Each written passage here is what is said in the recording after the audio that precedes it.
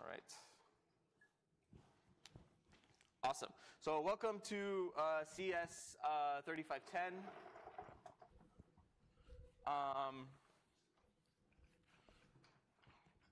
This is lecture 4 on cryptography.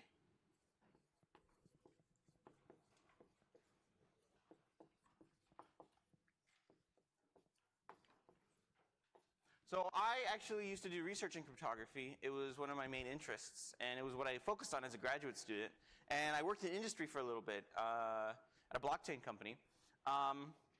So this is not really relevant to that, but it is important that you know some of the reason we study cryptography is because one of the greatest triumphs scientifically of the 20th century was the invention of cryptography. It enabled all the tools developed for secure communication enabled all internet-based financial products, because you need privacy for these things. So cryptography is like the science of secrecy. So let's begin, I guess, with the model. So there's many different models you can take on, but you have two players, A and B, and maybe like this, usually called Alice and Bob.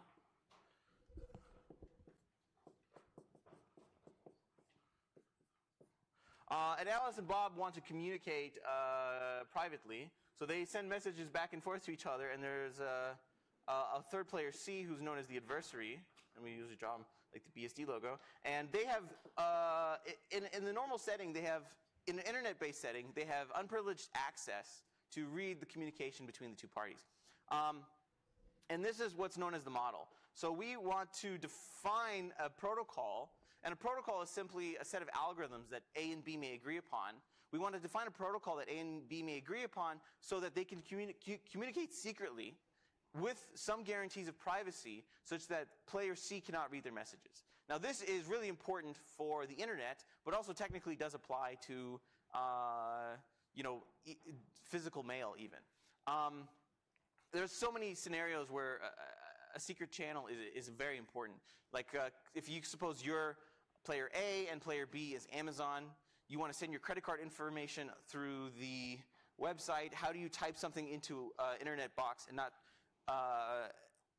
and be confident that it's not just sent in plain text over the internet, and your Wi-Fi router, your ISP, your neighbors, everyone knows your credit card info from that, right? So cryptography has essentially enabled all these, so much of the internet.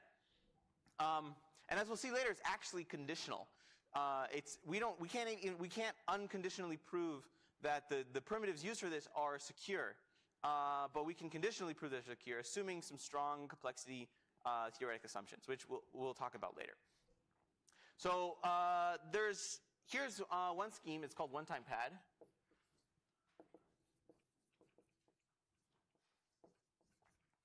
One-time pad is basically like, let's just suppose that we only want to consider messages not A and B interactively, but just one message from A to B first, right? So let's say A sends a message, A wants to send M to B, right? Something like this. So we say A and B have shared randomness R with the R the same length as the message, right? So A computes M XOR R and then sends to B. B computes after receiving the message, she also has R, so she XORs the message with R again, and if you XOR a string with itself, it cancels out. So this is simply M XOR R XOR R, right? Which is just simply M. So given this, Alice and Bob are able to share messages, but what does C see? C only sees M XOR R. And given M XOR R, they can't determine anything about it, right? Given M XOR R, if R is generated randomly, it can convey no information about M. Do we agree? That's called an XOR. The XOR of 2 bits, let's say like if you have A and B and you want A XOR B,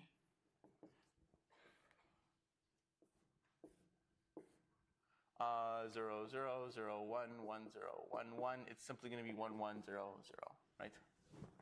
See, XOR the 2 bits, right? Yeah.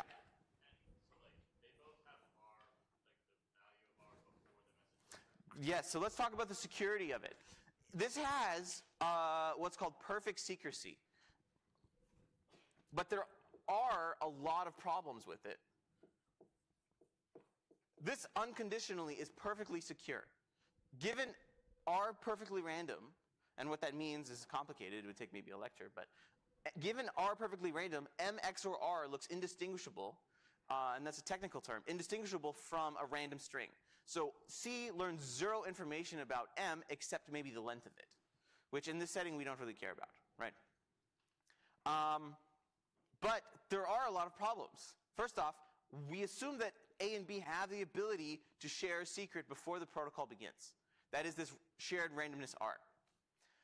Another problem is it is called one-time pad, right? So this randomness R cannot be reused ever. For if it was, suppose the randomness was used twice.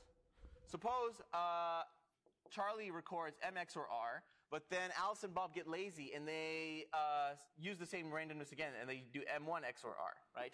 Given these two messages, Charlie can compute M, just XORing them together, M XOR R XOR M prime XOR R, right? And this is going to be simply M XOR M prime, M1, right? And you may think, okay, well, given M XOR R, M1 XOR R, and M XOR M1, you still can't combine those in a way to learn just M or just M1.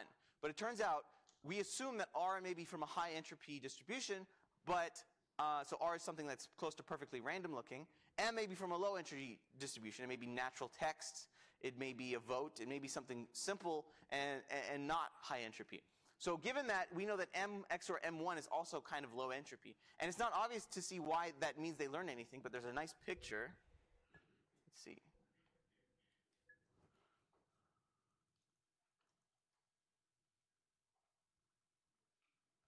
You can see here. So if we reuse the same key when we perform the XOR, we have two encrypted messages. But if we XOR them again, we can see that the information provided has low entropy. We can't extract, from looking at this, we can sort of apply some inference to extract the two previous images, right? So given M XOR M1, we can extract information, even though it's not obvious how, right?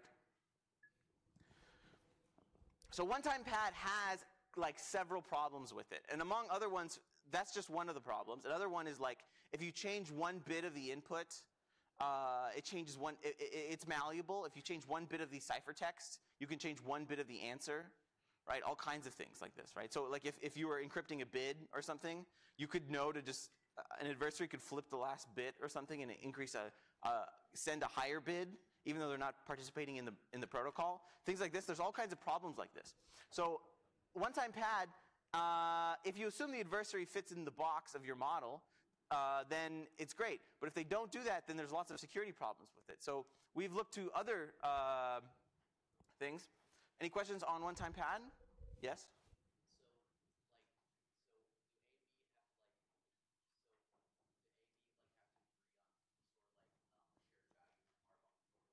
Yeah, and how do you do that is already a non-trivial problem. In World War I, I'm pretty sure they used to just ship giant books around full of all the randomness, you know.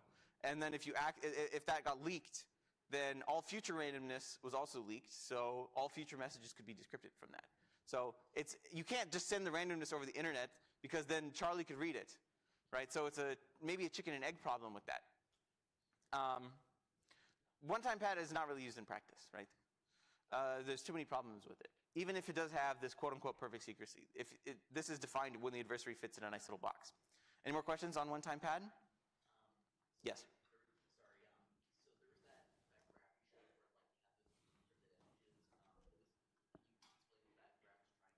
That was trying to show that even the adversary, Charlie, given two ciphertexts, can extract some information that they shouldn't be able to. M XOR M1 looks non-random to them, and they can extract information from that.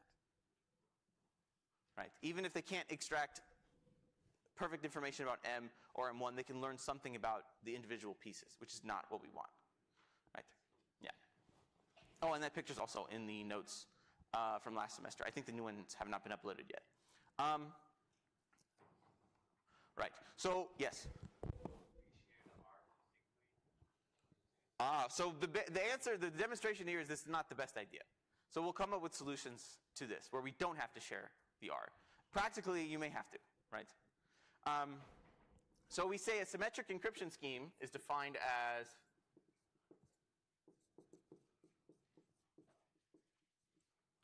a tuple of algorithms, G, E, and D, such that G outputs a key K, so this is key generation.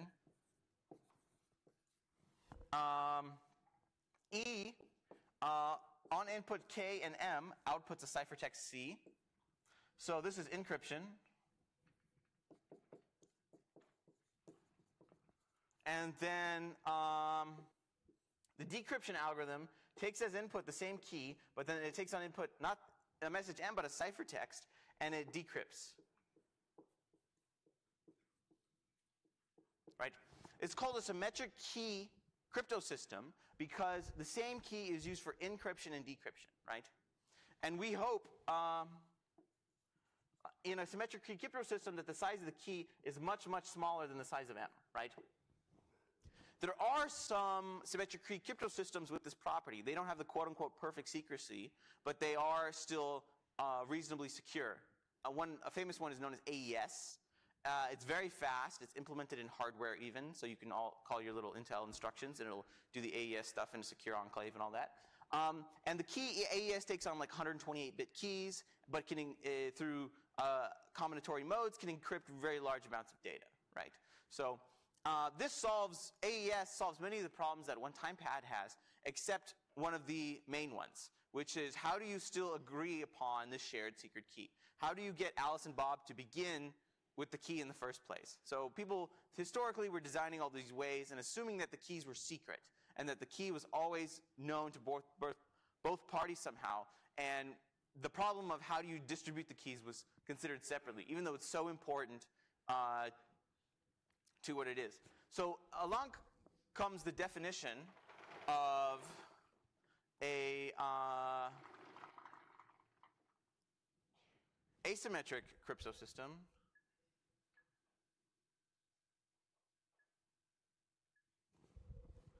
We have a public key crypto system.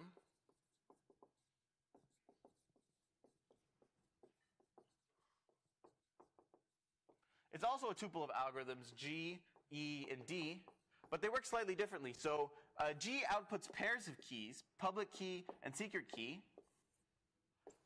And we want PK to be public, known to all parties, including the adversary. And we want the secret keys to never leave the computer. They're always not broadcasted. They are secret. But the public keys are broadcasted. We have an encryption algorithm, and the encryption algorithm takes as input the public key and the message and outputs a ciphertext C. And the decryption algorithm outputs the message M, but decryption requires the secret key M. Right? This is called an asymmetric crypto system or a public key crypto system because one of the keys is public. It could be called an asymmetric crypto system because two different keys are used for encrypting and decrypting. So the public key is used for encryption, but then the secret key is used for decryption. This is called an asymmetric crypto system. Now, we need to describe a protocol, which is called RSA, which solves this problem. One of the reasons this works is if you have Alice and Bob, they both have, let's say, PK and we'll say PKA, and then SKA,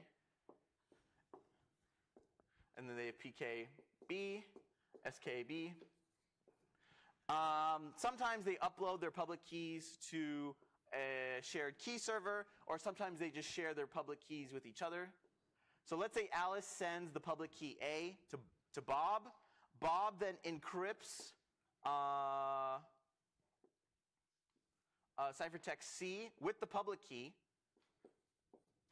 And then Bob, given this C, decrypts it with the secret key.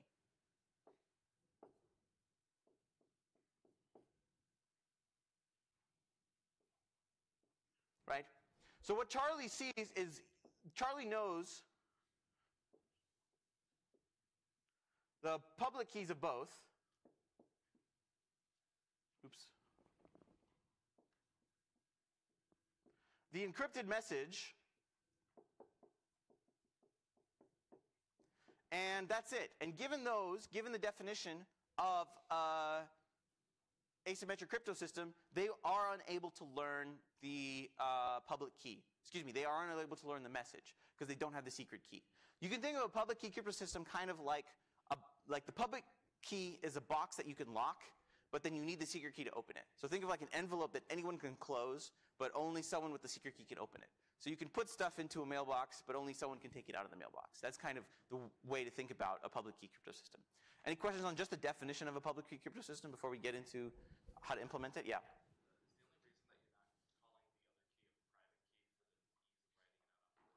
No, so PK is public key.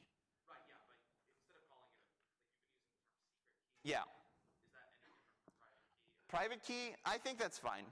But PK and SK is the notation I was raised on. So, yeah, I've heard it to refer to as public key and private key though. Yeah. Yeah. The public, like they both have their own separate public. Yes, they both run the gen algorithm and generate their own pair. They can exchange them in practice. There's like key servers. You upload your public key to github.com and then you keep your secret key, right?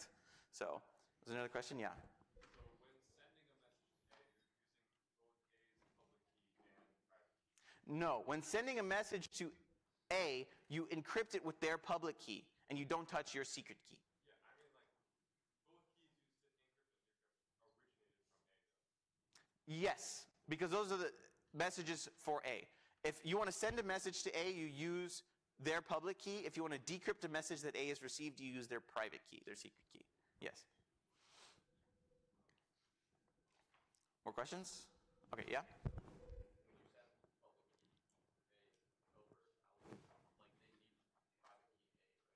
So that's one of the great things. They don't. So the public key A can be transmitted publicly, and it doesn't reveal anything to the adversary. B generates the message. So suppose B wants to send this message to A, right? This also doesn't have some of the problems that the one-time pad does with key reuse, right? You can reuse the public keys over and over up to an extent. There are some other problems that are not defined here. For example, let's say you were a voting system and you knew that the only two messages that could be sent were a yes and a no. You know that if the entry pre is so small of the message space, you just simply need to vote once, record your own messages, and then count the ciphertexts. Then you can know the vote tally without knowing who voted, but you can know who won. Something like this, right? There's also, you can pretend you're someone else. You could take the ciphertext and then just keep it and then copy it and send it again. There's integrity issues, right? So in the vanilla setting, there's still some problems that we have. But this is not a cryptography class. But those problems are solved in more complicated ways. Yeah? The what? So like imagine you have like a letterbox, right?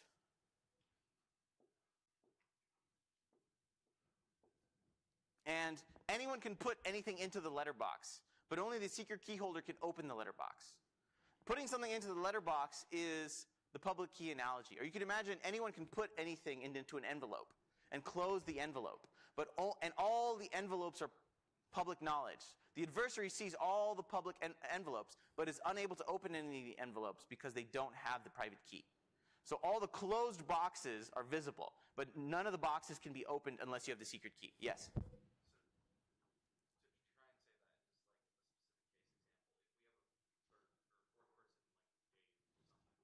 Yeah.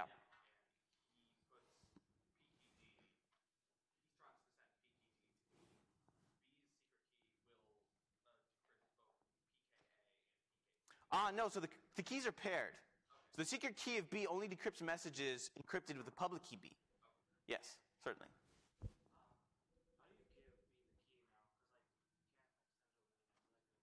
Which key? Public key A? Like B, like his parent. So they run their own encryption out. They run their own SSH keygen, and then it generates a public and private key pair. How do they know how to leak from each other?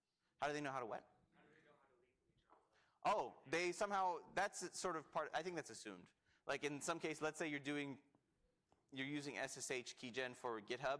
You know you're you and GitHub knows it's GitHub, and you know you want to communicate with GitHub, right? So you know it says upload your public key, and then you click upload. That's what basically what happens.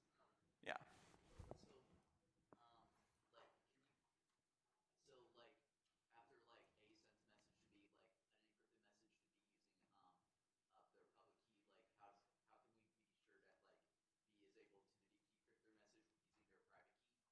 We'll have to describe the protocol that solves this problem. This is just a definition of an asymmetric encryption system. We haven't even talked about the algorithms that implement G, E, and D. Yes? Are we assuming B already has the private key of A? B does not have the private key of A. No, it only has the public key of A. The secret keys are never left on the internet. The public keys are propagated. You know, you can go look up the key servers right now and see famous people's private keys. Linus Torvalds has like 6 private keys on all the key servers. But his secret key has never left his computer, hopefully. Right? All right.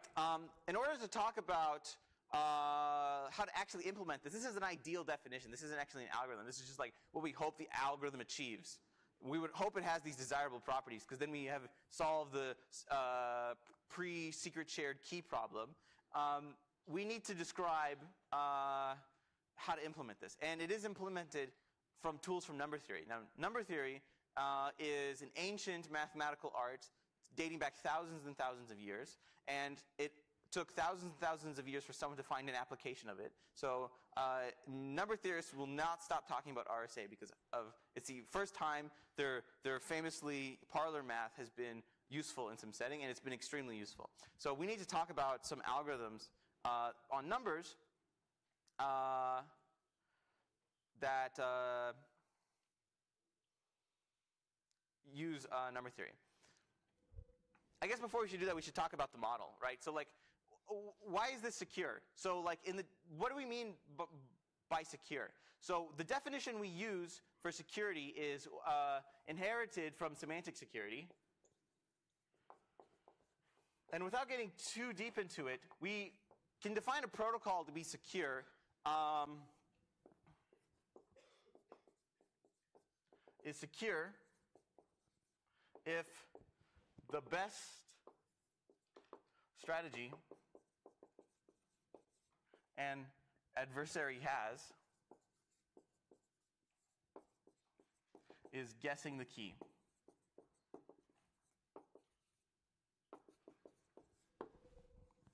Right? So an adversary can always guess the key. You want the key to be long enough of several bits long so this doesn't occur. Usually, I think RSA standard is now like 4,096 bits. Previous records that have been broken are like 800 bits and so on. But you want the best protocol, you want the best strategy an adversary could have is to guess the key. And that's an intuitive definition. If the best strategy that you can do is guess the key, and guessing the key takes exponential time, then we know that the adversary should not be able to break the protocol. That's a pure intuition-based thing. The way you may show that mathematically is, what is the probability that you correctly guess the key? Let's see, C guesses, say Charlie guesses n-bit key. What is the probability you correctly guess an n-bit key? Yeah, it depends on the entropy of the key, but if we assume some uniform randomness of the key space, which is not necessarily true, but the probability that you can guess the key is 2 to the minus n, right? Negligible probability, right? But, so the way we define security, the protocol is secure is the probability that Charlie learns anything about the message M. Even a single bit about the message M. Even the probability of a bit being 90 to 10 about message M. Anything about message M must be less than 2 to the minus n. where n is the length of the key. That's what we define a protocol to be secure. And you can demonstrate that through some conditionally if you were to do a cryptographic proof. But this is the definition, this is the model of security, right? Given pKa, pKb, and the encryption of pKa, we claim that those three pieces of information provide, there is no polynomial time algorithm that, given those three pieces of information, can extract anything about M. Yes? So like if like Charlie was like created after that would like brute force like try to brute force guess the key value of like secret power and algorithm. Yes. And unlike the one-time pad model, we assume that Charlie is what's called a probabilistic polynomial time adversary, which means they have access to randomness and they have only polynomial time algorithms at their disposal, right? So like you can brute force every key, and fine, but I think the current record is like if you were to try and brute force a key for RSA to decrypt it, it would take 500 years, something like this, right? So we're really hedging against. Considering the growth rate of computers and everything, it would take so much electricity as the amount of joules the sun outputs or something, right? So in that sense, it is technically possible to decrypt this encrypted ciphertext here by just simply guessing SK, but they can't do it in a feasible amount of time. That's what we're hedging against. Yes?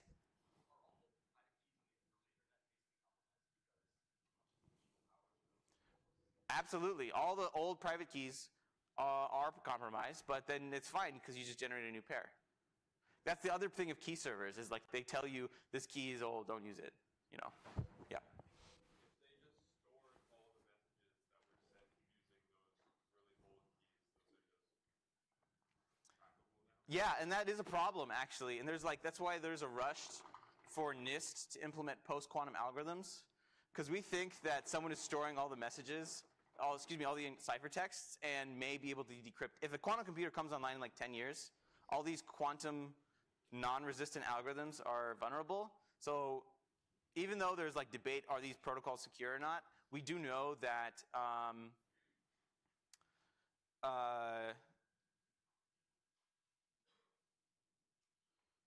if a quantum computer comes online in 10 years, then all these messages are for free, basically. So even though we debate the security of these algorithms, SSH has already implemented them and has made them default or over RSA, which is an interesting thing at least. Controversial, maybe. All right, so now let's talk about number theory. One of the oldest algorithms is called GCD, and you probably have heard of it. The GCD of two numbers is the greatest common divisor of those two numbers, right? So you're given two numbers, you're given the greatest common divisor of them. So for example, what is the GCD of like 15 and 3?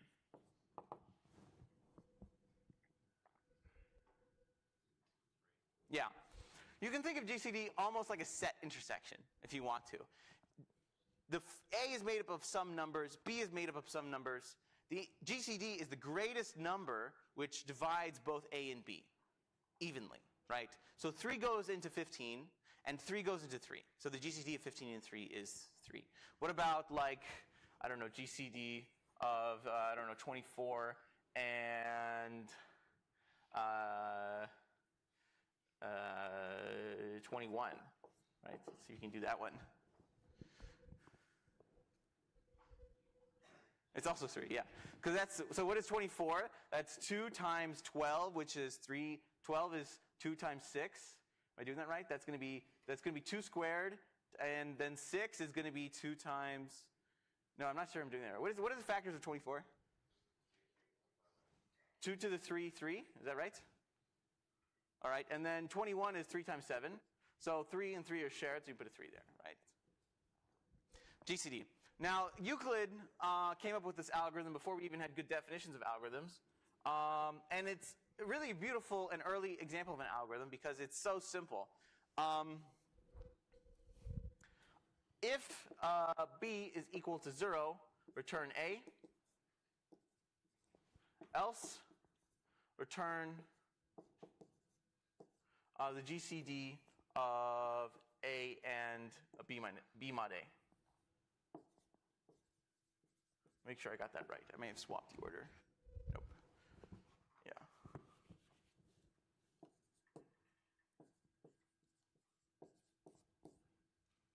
Right. So it is a recursive algorithm.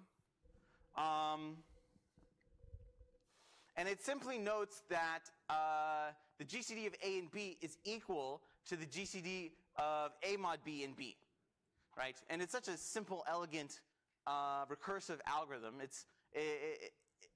But we need to prove correctness of it because it's not obvious why that works. So to prove correctness of something like this, what we need to show is, using a little bit of number theory, that the GCD of A and B is equal to the GCD of A minus B and B, right? Do we agree that's right? Also notice that the GCD arguments are symmetric. It doesn't really matter what order you put them in. GCD of A and B is equal to GCD of B and A, right? So, and proving this is sufficient for proving that simply because the repeated application of this will just, if you minus B, minus B, minus B, minus B, you'll eventually just hit A mod B. We agree? So we can conclude that if we demonstrate this fact, then the algorithm is correct, right? So let's just do it. So let's say, let D be equal to the GCD of A and B. So we know that D is a number probably smaller than A and B, but is a factor of both A and B. So we can write D divides A and D divides B. Do we agree? You guys are familiar with this notation? D goes into A, D goes into B somehow. Definition of GCD, right? So A is equal to some, let's say, dk. B is equal to some dl, right? And k and l are some other numbers that make up the factor. But d is a factor of A and d is a factor of B. We know that to be true, right? So what do we know about, so we know that A minus B is then equal to dk minus dl, which is equal to d times k minus l, right? But we know that D is then a factor of A minus B. So D divides A minus B, right? So we know then that D divides the GCD of A minus B and B. So we've shown that the GCD of AB divides the GCD of A minus B and B. Now, the way we're going to prove these two to be equivalent is show that one number divides into the other, and the other number divides into it. And by doing so, if two numbers divide each other, they must be equal, right? Makes sense. So D, again, is GCD of AB. We've shown that it divides the GCD of A minus B and B. Questions on this half? The reverse is basically the same. It's not too important that you know how to do this. D prime, let's say D prime is equal to GCD of A minus B and B. So we know that D prime divides B, and D prime divides A minus B, right? So we know that B is equal to some, let's say, D prime L, and we know that A minus B is equal to some D prime K, right? But then we know that A minus B plus B is equal to DL, D prime L plus DK, D prime K, which is equal to D prime L plus K, right? Is that right? So we know then that D prime divides, we know that, excuse me, what is A plus B minus B is simply A. So we know that A, D prime, is a factor of A. So we already know that D prime was a factor of A minus B. So we know that D prime is a factor of A. D prime is also a factor of B. So we know that D prime is a factor of both A and B. So D prime is a factor of the GCD and of A and B. Does it make sense? Fairly simple stuff. Yes? D prime is the GCD of A minus B and B.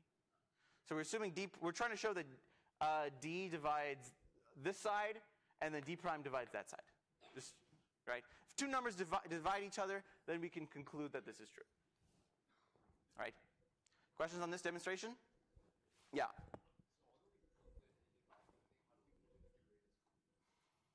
Well, implicitly that's a great point. Because it's like a double set containment, kind of. We showed both ways go. So it can only be the case that they're equal. So in that sense, it is the greatest one. Yeah. All right, let's talk about the runtime of this. It's not obvious what the runtime of this is, and we don't even need to apply the master theorem, but we can kind of talk about the recursion of this. We know that, or maybe we don't know, but I can tell you that A mod B is less than or equal to A over 2, right? So every two recursive calls, you can say, uses 1 bit of the answer. So there's approximately a linear amount of recursive calls. More like 2n recursive calls, right? Every time you mod A, you go down a factor. And it takes maybe 2 recursive calls to use a bit of the answer. What is the work being done at each level? In terms of the bits of A and B, let's suppose they're both n-bit numbers, what is the approximate time it takes to compute A mod B? This, again, we didn't talk about, but perhaps you can believe that you only need to scan the bits one time, and so that takes linear time. So it's a linear amount of work done at each level.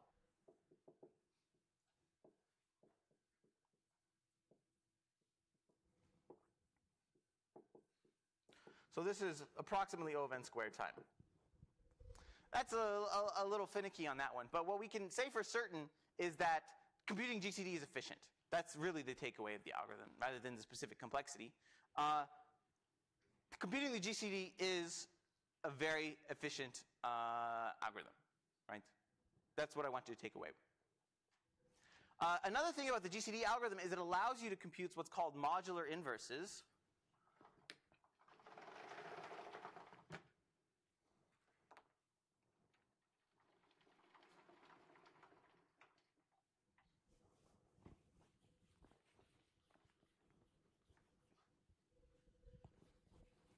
There is something called the extended Euclidean algorithm, which we won't get too deep into, but it basically allows you to compute, so a modular inverse, if consider A mod n, the only valid numbers mod n are going to be 1 to A minus 1, right? Those are all the numbers, if we exclude 0, mod n, right? So a modular inverse, or we can even count 0, right? A modular inverse is a number, A inverse, such that A inverse is congruent to 1 mod n. Right? So it's not the reciprocal of A, but it's another number, mod A, in the equivalence classes, such that A times that number is equivalent to 1. In some sense, it acts like a reciprocal, but isn't. We can use the recursion calls of the Euclidean algorithm, it turns out, to compute this. I won't describe how. It'll take the rest of the lecture. But it is possible for us to do this. Here's an example. What is the inverse of 3 mod 5?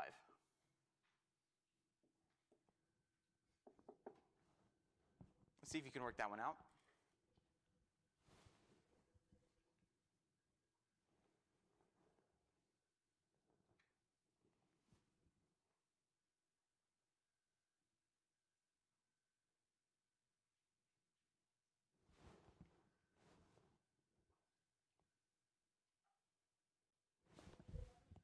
Seven?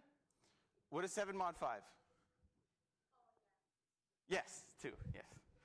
7 would work though, just 7 is 2 in mod 5. Think of without getting too much into like group theory, think of that the only numbers that exist are 0 through 4. There's no other numbers. Those are the numbers that we care about. All the other numbers, the infinitely many of them have been casted into only 4 groups, whether they're 0, 1, 2, 3, or 4. I guess that's 5 groups, mod 5, right? So we know that the inverse of 3 is 2. Why is that the case? Because 3 times 2 is equal to 6, which is congruent to 1 mod 5, right? So one more quick practice on what's the inverse of 2.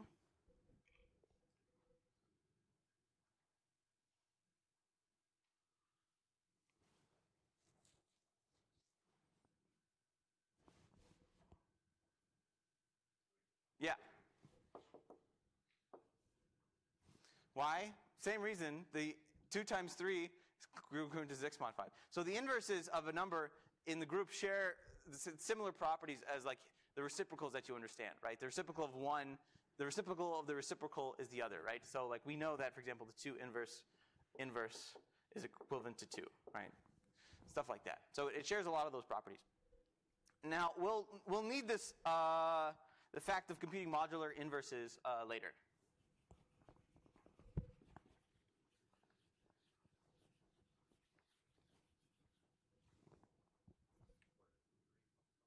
Three was just an example. I asked what was the inverse of 2. So 5 is a small one because you can just check all the values. So 2 times 0, 2 times 1, 2 times 2, 2 times 3 mod 5 is 1. In fact, we know that A inverse exists mod n if and only if of the GCD of A and n is congruent to 1. So A and n are relatively prime. If n is a prime number, then all the inverses exist for all of its numbers, right? Not every number has an inverse. 5 is prime, which is why every number has an inverse. But there are some, try 6 or try 4. There will be some numbers less than 4 that don't have an inverse, right? All right. Let's go to the main topic of today. We need something called what's called Fermat's little theorem, not Fermat's last theorem.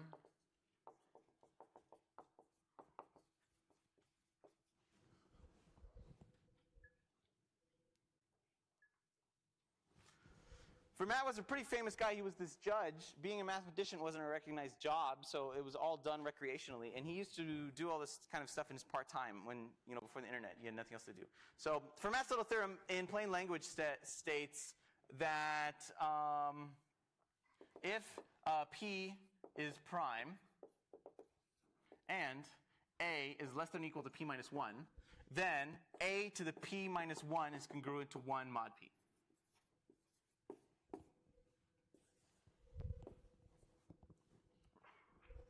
Kind of a big deal. He's able to prove a power of a recurrence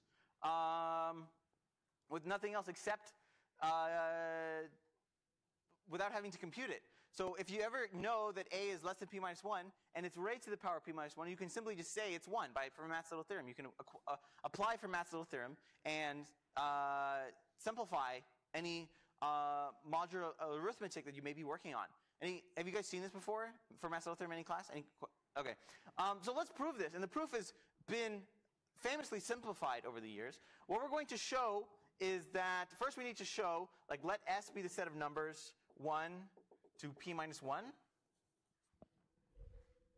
And let A of S be the numbers A to A A times P minus 1, right? And this is all mod P.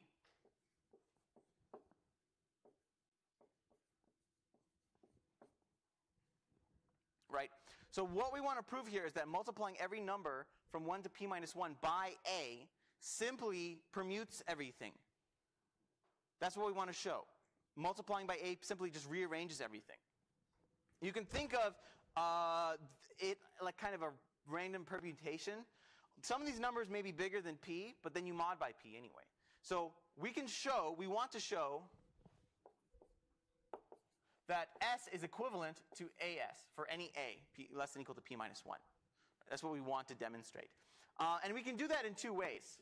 We can show first that 0 is not in A to the S. We'll show that, and then we'll show that each element of a to the s is different. So there are no two duplicates in the set here, right? Sets, of course, don't have duplicates, but suppose they did, right? We'll prove no two of them have duplicates, and there's exactly, p minus 2 elements still, right? You should convince yourself that if we can demonstrate those two properties, about a to the s, then that's sufficient to show that it's equivalent to s. Can you believe that?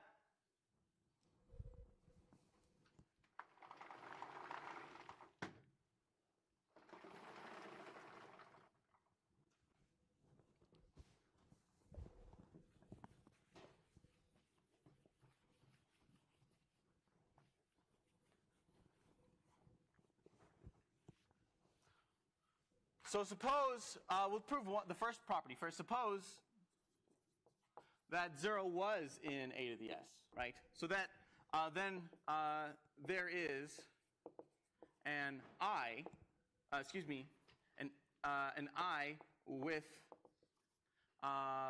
1 less than equal to I less than equal to p minus 1, such that a to the I is congruent to 0 mod p.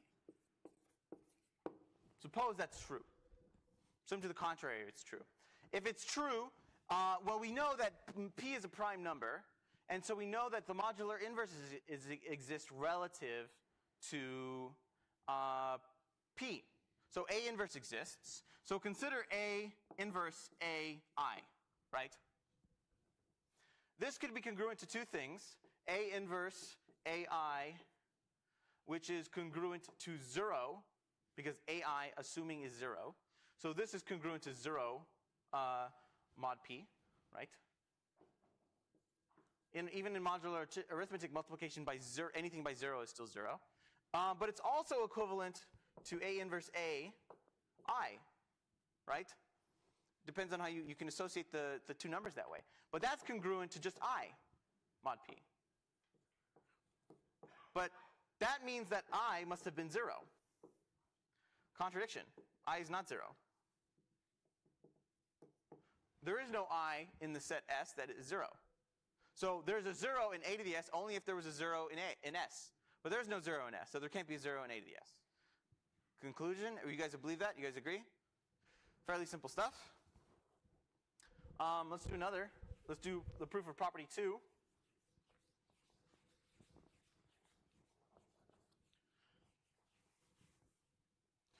Suppose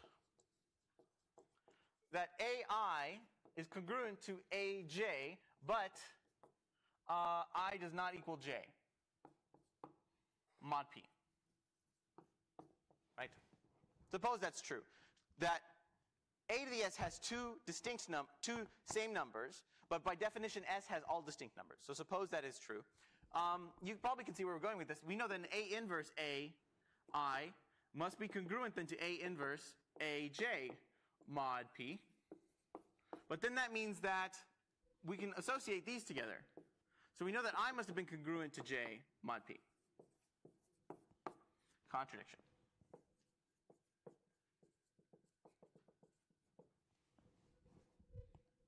So given this, we can conclude then that A multiplication of all the elements of S by A is simply a permutation of the elements of S. So we do know that A to the AS is simply a reordering of the elements of S. So we can conclude then that S is equal to AS. Do we agree? Now, why do we care about this? We know then if that those two sets are the same, that the product of all the elements is the same, mod P. Right? This notation means you take all the elements of S and you multiply them together. You take all the elements of A to the S and you multiply them together. Right? What are these equal to? What is the product of all the elements of S together? I just hit it, actually, but remember, S is 1 to p minus 1. What happens when you multiply all those out? What's that called? Factorial. Yeah, it's a factorial. So this is p minus 1 factorial, right? What is the product of A to the S factorial? A to the S. Excuse me, AS.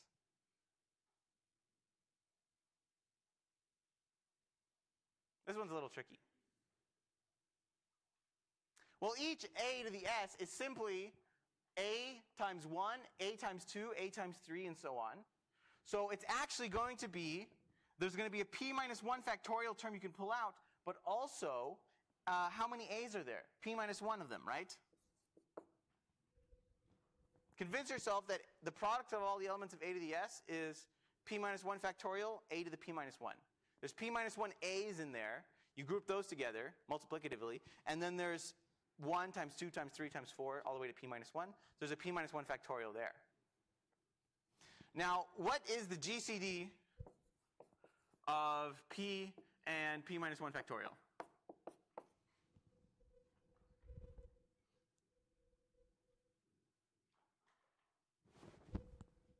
Yeah. So actually, because it's 1, you can cancel this out from both sides.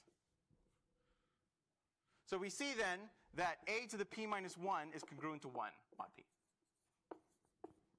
That concludes the proof. You guys see that? Any questions on the proof? Any missteps?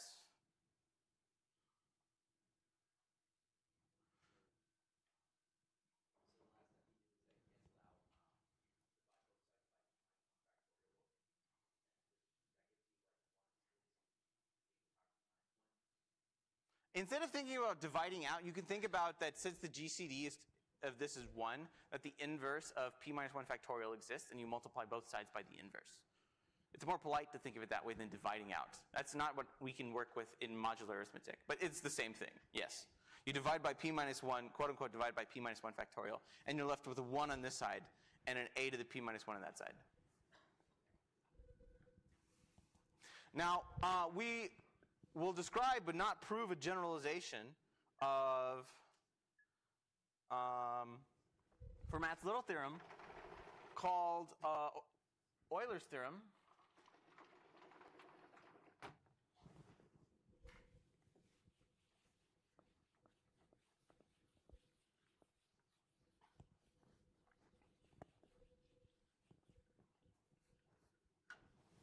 We define this number phi of n to be equal to the number of numbers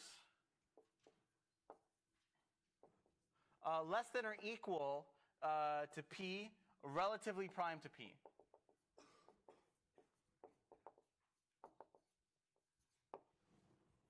Let me make sure.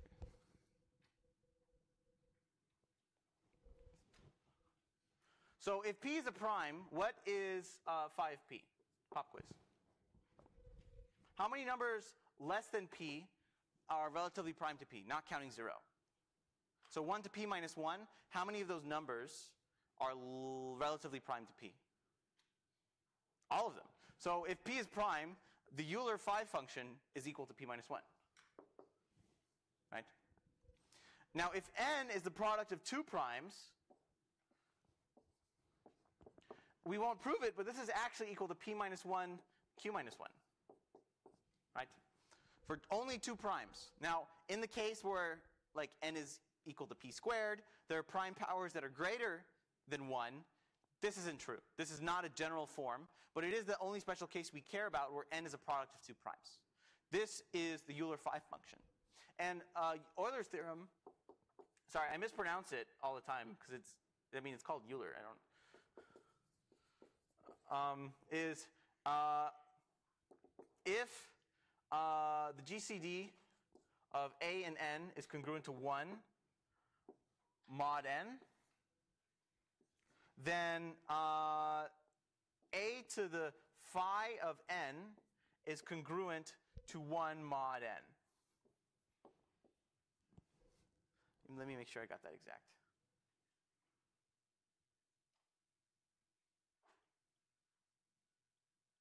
Right. Okay, so this is Euler's theorem and Euler's theorem, and we see that actually Fermat's little theorem is actually just a special case of it, right?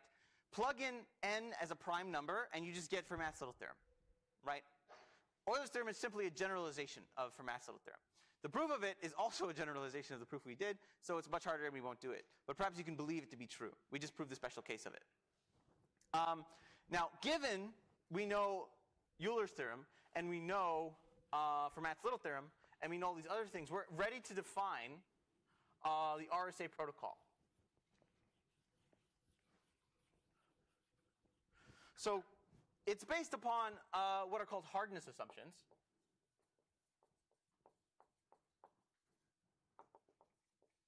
And these are conditional. So as in, we haven't proved that these are hard, but we assume that they're hard with great evidence. So given P and Q, computing N equals PQ is easy. Right? How do you, given P and Q, how do you compute P times Q? You multiply them together. That can be done in a polynomial type algorithm. We gave 4 algorithms for multiplication last time. Given N is equal to PQ, computing P and Q separately, this is hard. Now, this is important. This is like the main foundation that RSA rests on, which is crazy because we can't prove it to be true. We know that multiplication is easy, but factoring is hard. So given a number, factoring it, in the worst case, is we consider to be a hard problem. By a hard problem, we mean there are no polynomial time algorithms for it. The only algorithms you really have are just kind of smart ways of brute force searching, but they still do not run in polynomial time, right? Factoring, on like an average sense, can be thought to be easy. All you have to do is, like, if you're given a random number, there's a half chance it's divisible by 2. So you just check if it's even. If not, there's like a third chance it's divisible by 3. So you just check if that's divisible by 3 and so on. And you're very likely to factor a number. But this is a special case of factoring where n is composed of 2 very large, this is called a pseudo-prime or a semi-prime. It's composed of the product of only 2 primes, and both those primes are assumed to be quite large. So as you perform a brute force search, you don't, if n is big enough, n is maybe 4,000 bits, you're not going to be able to factor it efficiently. There's no algorithms that efficiently work for this. And I worked in cryptography for a while, and I actually got very interested in complexity theory because I was trying to understand, why do we assume this to be hard? Where does the assumption of hardness come from? And it took me over a year to figure out, like, learn the answer personally. Why we assume this is to be a hard problem. If factoring was easy, then all these other problems collapse to being easy, or some of them collapse to being hard, and things don't work out the way we want them to work out, it turns out. But the security of RSA rests on this problem being hard. Why? We're going to give the players, A and B, the problem of multiplication, but then we're going to give the adversary the problem of factoring. So that's where the security lies in. The adversary will be, in order to learn something, they must be able to factor. But the adversaries don't have to do any factoring. So the adversaries have the easy job. We give the easy job to us, and we give the adversary the hard job. That's how the RSA security works, right? So here's how RSA works.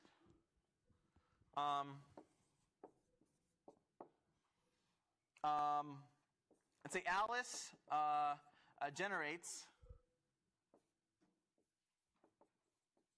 P and Q and computes N is equal to P times Q, right? So Alice knows it doesn't generate N, it generates P and Q and then computes N from that. It generates 2 large primes and computes their products.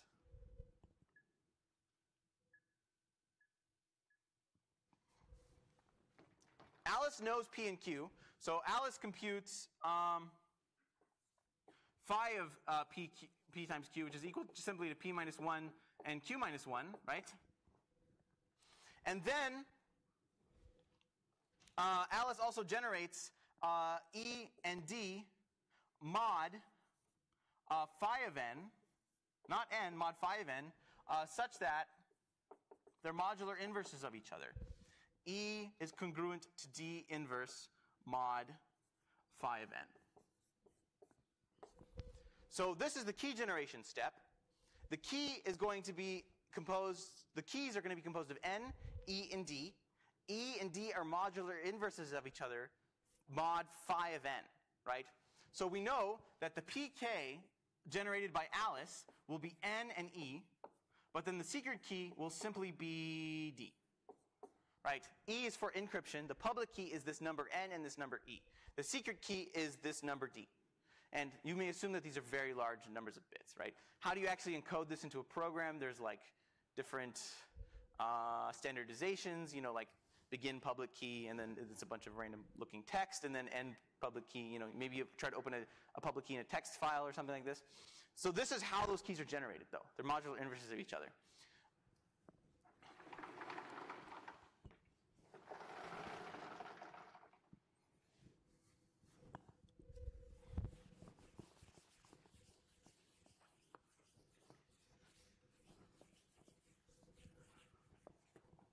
All right, so we have Alice and Bob again. Alice has generated the public key to be N and E, and the secret key to be D. So Alice first sends to Bob the public key, or it's in a key server or whatever, but they send N and E to Bob. Bob computes M to the E mod N.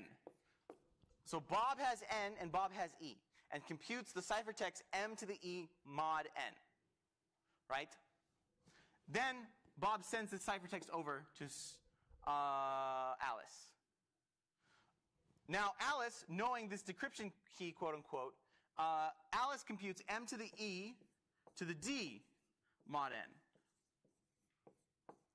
And I claim this is equivalent to M. So we have two things we need to prove. One, we need to prove roughly that M to the E to the D is equivalent to M mod N. And we also need to prove that the adversary doesn't learn any information. So what is the adversary's list? What is the adversary's view? The view of the adversary is going to be E and N, and it's going to be M to the E mod N. So given E, N, and M to the E mod N, is there a way that they can discover M? So just given these three numbers, raising M to a power E is kind of like randomizing M throughout the space of 0 to M minus 1. That's kind of what modular exponentiation behaves like. So in some sense, M to the E appears random. Now, how would they be able to brute force D? So the only way they can learn M is, assuming the protocol is correct, is they're able to guess the decryption key. So they can try to brute force D, but in order to brute force D, they need to compute the modular inverse. But they can't compute the modular inverse unless they learn phi of n. But they can't learn phi of n unless they factor. That's where the security lies. Cannot learn D unless they factor n. So if they were able to factor n, they compute phi of n as p minus 1, q minus 1. Then they can run the extended Euclidean algorithm modular inverse compute algorithm, and they can extract D from that. And then using D, they could decrypt. But unless they can do that, they can't do it. So the only solution that C has is to factor. But we assume, conditionally, factoring is a hard problem. That's the security. That's where the security lies. That's the security argument. Any questions on the security argument before we get to the correctness argument? Yes?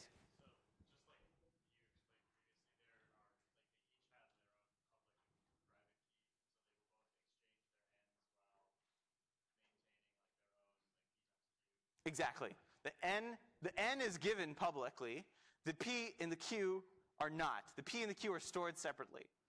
Then that is the secret. Actually, you could even think that it's not even defined that A stores p and q, because A doesn't need p and q. A just needs to complete the protocol, just needs D, right?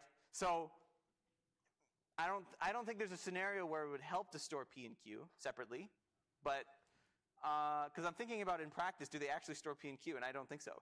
So maybe they just forget about it. They're like, I don't want to keep this on my hard drive or whatever, right? So. D is computed using this modular inverse algorithm. So Alice, during the key generation protocol, and this is important, we offload a lot of the security into the key generation. Before, keys were just generated randomly. Here they have a little bit of structure. E and P, because Alice knows P and Q, they know phi of n, because that's p minus 1, q minus 1. And if they know phi of n, they also can compute two numbers, E and D, which are mod inverses of each other. Now, you don't want to choose certain numbers this way, but it's assumed that they can generate E and D efficiently that are inverses of each other, right? You don't want E to be 3, for example. That's not a good one. But sometimes that happens, you know. So there's more you could say on the key generation part, but you assume that they can do this part. The adversary cannot, given E, cannot generate D, right? It can't even generate other keys mod n because it doesn't know the factorization of n, right? That's the reliance of RSA, right? More questions on the security before we get to the correctness? Yes?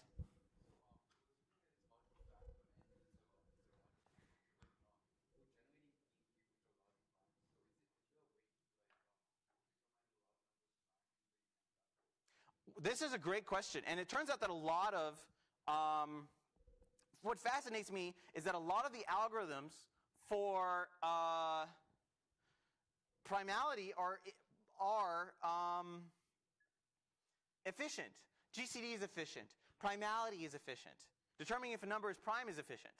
But factorization of a number is not efficient. And that blows my mind because all the other algorithms for primality are efficient except factorization. And it seems like it's almost like there's a simple way you could use GCD to solve it or something like this. Like if you test GCD of a number against all the primes, you can determine a factor that way because the GCD of P, Q, and P is just going to be P, right? But P is big, and so is N. It's 4,000 bits. You can't brute force search all the way to P. It's not going to work. All right, let's go through the correctness proof real quick. We just want to prove, by correctness, what do we mean? We mean we want to prove that m to the e to the d is equivalent to m mod n, right? So we know that e and d are modular inverses of each other, mod phi of n. So we know, how did I word this? So we know that e times d is congruent to 1 mod phi of n, right? Which is the same thing as mod p minus 1 q minus 1, right? Do we agree?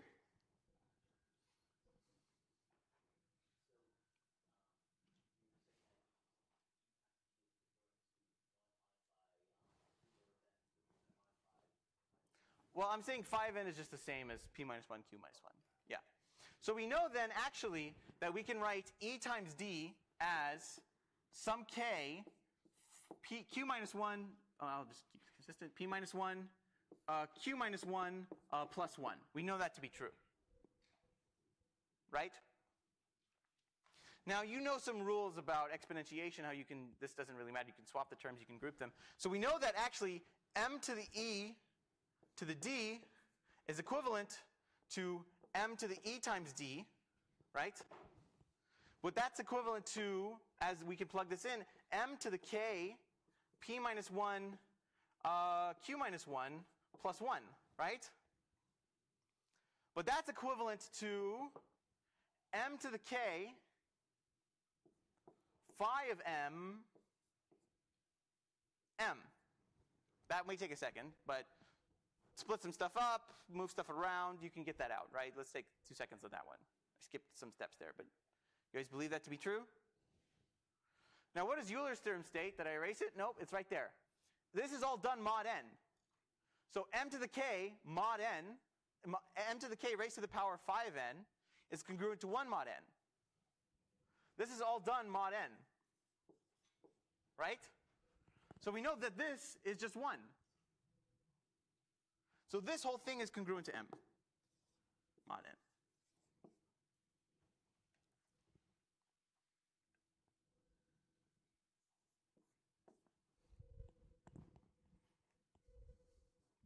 So we see that m to the e to the d is congruent to m mod n, and that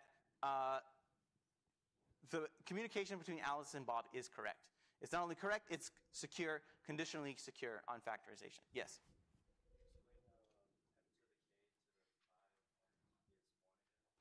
Euler's theorem, which we didn't prove but assumed as a generalized case of Fermat's little theorem. A to the phi of n is congruent to 1 mod n. Exactly, yeah. Just cancel it out. Split stuff up, move it around, and just get rid of that whole term. All right, I have one more comment on RSA in practice, and that multiplication for 4,000-bit numbers is too slow for the browser. There's some stat like every 2 milliseconds that you make the user wait on clicking like purchase, the sales drop by 10% or something like this. So there's really, they try to speed this up to the milliseconds as fast as they can. So what happens in practice is they just use RSA. RSA does solve the key, the previously shared secret key problem. But they don't send all messages via RSA because it's too expensive to repeatedly repeatedly exponentiate 4,000-bit numbers. So what they do instead is they simply use RSA to share a secret key, a session key. And then they use symmetric key encryption like AES, which is implemented all the way down to the instruction level, to perform the computation that way. So asymmetric key enables symmetric key encryption. All right, that's all I have for you. I will be available for some questions.